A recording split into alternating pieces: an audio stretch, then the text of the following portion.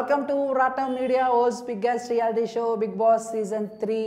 ఈ షోపై రోజు రోజుకి కూడా ప్రజల్లో ఇంట్రెస్ట్ పెరుగుతుంది. అంటే ముఖ్యంగా బిగ్ బాస్ని ఇష్టపడే ప్రేక్షకులు ఇంకా ఇంకా ఎక్కువ అవుతున్నారు. ఎందుకంటే చాలామంది ఓకే ఈ షో ఎంటర్టైన్మెంట్గా ఉంటుంది, పక్కన వాళ్ళు ఏం చేస్తున్నారు అని తెలుసుకోవటం మనలో చాలా ఇంట్రెస్టింగ్ ఉంటుంది కాబట్టి షో బాగా సక్సెస్ అయింది అంటారు. ఇంకొంతమంది అనవసరం ఉంది, దానివల్ల ఉపయోగం ఏముంది, అదేమన్నా ప్రజలకి ఏమన్నా మెసేజ్ ఇస్తారని చెప్పి ఓకే ఎవరి అభిప్రాయం వాళ్ళకుంటుంది. కాబట్టి ఇక మన ఫోకస్ మొత్తం బిగ్ బాస్ని ఇష్టపడి దాన్ని ఫాలో అయ్యే వాళ్ళ గురించి కనుక మాట్లాడుకుందాం.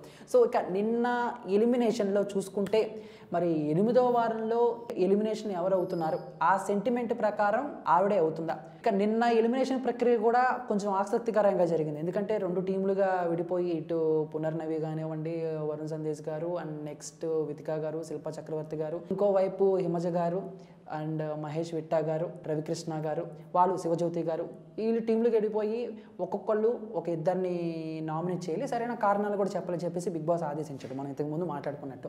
కానీ ఇక్కడ కనుక చూస్తే అందరూ కూడా శిల్ప చక్రవర్తి గారిని టార్గెట్ చేశారు. సో ఆవిడ వచ్చి పాపం ఒక 1 వీక్ అవుతుంది ఈ వైల్డ్ కార్డ్ ఎంట్రీ ద్వారా. ఎంట్రీ ఇచ్చిన తర్వాత ఆవిడ ఆ దొంగలు దోచిన నగరం టాస్క్లో పెట్టిన ఫోకస్ కనుక మనం చూస్తే ఆడటానికి ఎంతో కసిగా ఆడుతున్నారని మనకు అర్థమవుతుంది. ఎందుకంటే అంతమంది మగవాళ్ళు కూడా ఆవిడ మీద పడిపోయి అంత లాక్కోవడానికి ట్రై చేసినా కూడా ఆవిడ గివప్ అనకుండా బాగా ఆడటానికి ట్రై చేసింది. ఆ విషయంలో నాగార్జున గారు కూడా మెచ్చుకున్నారు. కాకపోతే నాగార్జున గారు వచ్చినప్పుడు హౌస్లో ఎవరు నన్ను పట్టించుకోవట్లేదు, నేను ఒంటరిదాన్ని అయిపోయిన ఫీలింగ్ కలుగుతుంది, ఎవరు నాతో మాట్లాడలేదు అని చెప్పడం మాత్రం తప్పు. ఎందుకంటే అందరూ కూడా బాగా మాట్లాడతారు, మనం వెళ్ళిన దాన్ని బట్టి అవతల వాళ్ళ రిసీవింగ్ ఉంటుంది. కాబట్టి నిన్న ఎలిమినేషన్ కనుక సెంటిమెంట్ ప్రకారం చూసుకుంటే 8వ వారంలో ఈసారి బ్యాగ్ సర్దుకుని ఇంటికి వెళ్ళిపోతే శిల్ప చక్రవర్తి గారు అనుకోవాలి. ఎందుకంటే బిగ్ బాస్ 3లో ఇప్పటి వరకు ఫస్ట్ టైం ఎవరైతే నామినేట్ అయ్యారో వాళ్ళ హౌస్ నుంచి బయటకు వెళ్ళిపోతున్నారు. ఆ సెంటిమెంట్ కొనసాగుతున్నాం.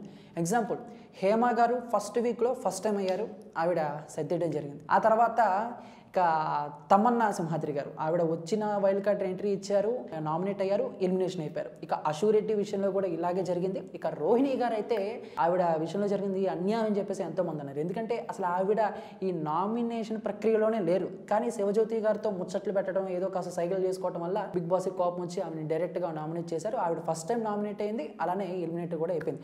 సో ఇక ఆలీ రజా కూడా గత 6 వారాల నుంచి కూడా ఎప్పుడు నామినేట్ కాని వ్యక్తి, అందరూ కూడా తను ఎప్పుడు నామినేషన్ అనేది చూడలేదు, ఒకసారి చూద్దాం ఒకసారి చేద్దాం అని చెప్పేసి ఆలీని నామినేట్ చేయడం జరిగింది. మరి దీంతో ఫస్ట్ టైం అలీ రాజా గారు నామినేట్ అయ్యారు, ఆయన బయటికి వెళ్ళిపోయారు. ఆయన కూడా అదే అన్నారు, ఈ బిగ్ బాస్లో ఇప్పటి వరకు ఫస్ట్ టైం ఎవరైతే నామినేట్ అయ్యారో వాళ్ళు బయటికి వెళ్ళిపోతారని. ఇక ఎవరైనా ఉన్నారంటే ఇంకెవరు లేరు, అందరూ ఆల్రెడీ 2-3 సార్లు వెళ్ళారని. కానీ శిల్పా చక్రవర్తి గారిని మాత్రం ఆయన మర్చిపోయినట్టున్నారు. మరి చూద్దాం, మరి శిల్పా చక్రవర్తి గారు ఫస్ట్ టైం నామినేట్ అయ్యారు, ఆవిడకి 1 కాదు 2 కాదు దగ్గర 4 ఓట్లు పడ్డాయి. ఇక హౌస్ మేట్స్ కూడా ఆమెని టార్గెట్ చేశారా అన్న కామెంట్లు అయితే వినపడుతున్నాయి. మరి 8వ వారంలో బిగ్ బాస్ అదే సెంటిమెంట్ ప్రకారం శిల్పా చక్రవర్తి గారు బయటికి వెళ్ళిపోతారా, లేకపోతే శిల్పా చక్రవర్తి గారు ఈ సెంటిమెంట్ని బ్రేక్ చేస్తారా అనేది చూడాలి. సో ఇంకా 5 డేస్ ఉంది కాబట్టి బిగ్ బాస్ హౌస్లో ఏం జరుగుతుందో, ఎప్పుడు ఏం జరుగుతుందో చెప్పలేం కదా.